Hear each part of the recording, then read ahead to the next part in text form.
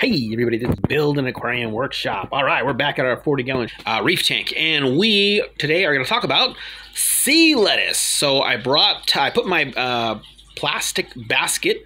If you saw my last video, I talk about using plastic baskets for putting corals in. You could put an anemone in there, whatever you want to, as long as it fits.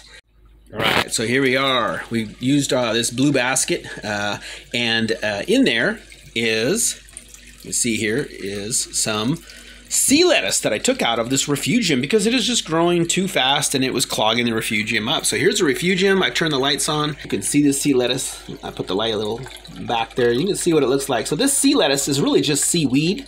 Okay, they call it sea lettuce. It's great for refugiums. You could also put it in the tank. It can attach itself or it'll be floating. And a lot of times it's you see I have rocks on it because it gets air bubbles, and you can't really see, I already hit them out, so it'll be floating. So I've kind of had to put rock on it to keep it from floating, or it'll be floating around the tank, which I don't really want. Now, keep in mind, this is like an algae. It competes with it, right? And like your Chetomorpha, it's a great alternative to Chetomorpha. A lot of people are using Chetomorpha in the refugiums, but the problem I had was this really intrusive brown hair algae really took control. Here you can see, so I stirred up the gravel so you can see the difference between that and then where it is back there. If you can see that, really grows super fast. I have low level lighting. I tried blackout periods, didn't work as well. But anyway, so to compete with it, I used the Chetomorpha at first, but it got all over the Chetomorpha and it kept spreading, and it just, Chetomorpha, I started growing a lot of it out in a separate tank, and I was able to sell it. But the problem is I put it, whatever remained, I put it back, and this intrusive algae just got all over it, and it really just disintegrated to nothing. So I tried, hey, let's try this sea lettuce, and get a little piece here for you. You can see it under light. So, it's broken off, but you can obviously find it in huge sheets, so it seems more durable, even if that brown algae gets on it. So it's been doing a good job. It's been growing for me now, and I'll be able to go ahead and sell this stuff into the local shop. I just trade it in and get credit for other stuff.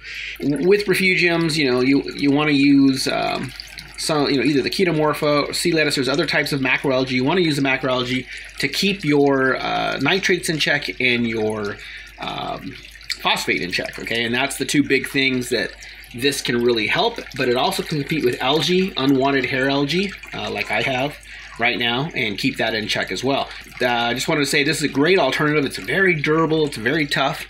In your refugiums, you can use them in your tanks, but remember this, if you have herbivorous fish in your reef tank, like tangs, rabbitfish, things like that, they're gonna eat this. So you're not gonna be able to keep it very long. And if you want to use it as a food, you can. It's not cheap.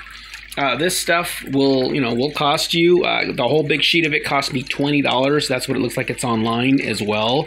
So the Chetomorpha was a little bit less expensive. I think it paid $10. And sometimes you can find a nice portion of it for $15. So I got to pay a little more for the sea lettuce, but I can tell you, for me, it's been more durable. The hair algae I had just, was really one of the worst hair algae problems I have had. And it even took out a couple corals. The corals have rebounded since, as you can see in the tank. They're doing really well. But I did lose, one of the things I lost right here, you can see the skeleton, was the hammer coral, and really disappointed because if it wasn't for this darn hair algae that I got from a shop, I'm used to having hair algae, brown hair algae, matte algae, and they've never been a problem. I've had to do lower level lighting because the blackouts didn't really work. It just put a hurting on the corals, and I kept buying snails from time to time to go ahead and keep the rock nice and clean. And you can see in here I have other issues now. I have green bubble algae and aptasias that I'm working on to get rid of. But anyway, okay, so here we go. This is our last look here at the at this wonderful sea lettuce, and you can usually find it at a local shop. If not, you can buy it on eBay. You can get it online. And I'm going to definitely recommend it because, like I said, if it wasn't for this, I'm sure my hair algae would be even worse.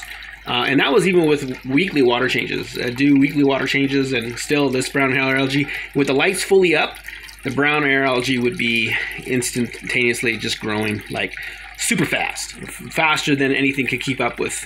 Now my lights are really low in this tank, so this lighting right here, they're not even halfway up, and one of the channels of lights is not even on because it just grows so much of this brown hair algae super fast, and that hair algae just floats everywhere in the tank. You know, it just blows around, and then you have it on everything. So anyway, okay, yeah, if you have any comments, questions about it, let me know.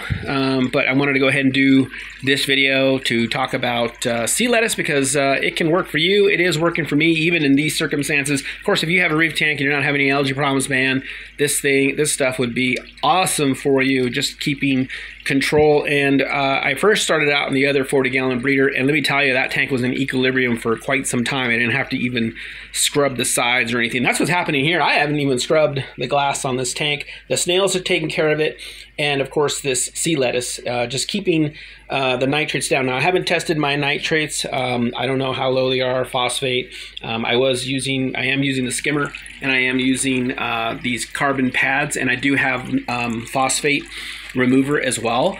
I'm not using that right now, but I do from time to time just to make sure. And of course, doing water changes at least every other week. Doing smaller water changes. I don't do big ones. So anyway, there it is. All right, folks. Hopefully you liked the video. If you do, give us a thumbs up. If you want to see more Building Aquarium Workshop, you know what to do. Hit that subscribe button. We will see you in the next video. Thanks for watching, folks.